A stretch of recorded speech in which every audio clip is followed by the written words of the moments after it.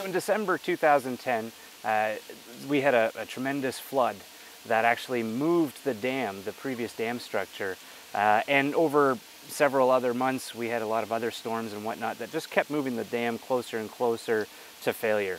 So we took precautions and closed the sawmill and the gristmill to the general public in 2011, and we were able to find some funding and really get started at rebuilding a new dam, as well as refurbishing both the sawmill and the gristmill.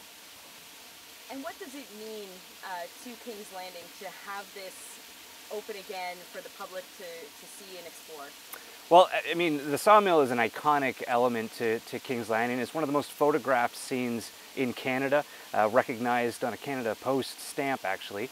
So this aspect to the overall experience here at Kings Landing has been one that's been missed for 5 years. Guests have been adamant that they want to see it back online, and really staff have been really rallying behind getting this done because they're proud of it. And as all New Brunswickers should be, this is a proud exhibit here at Kings Landing.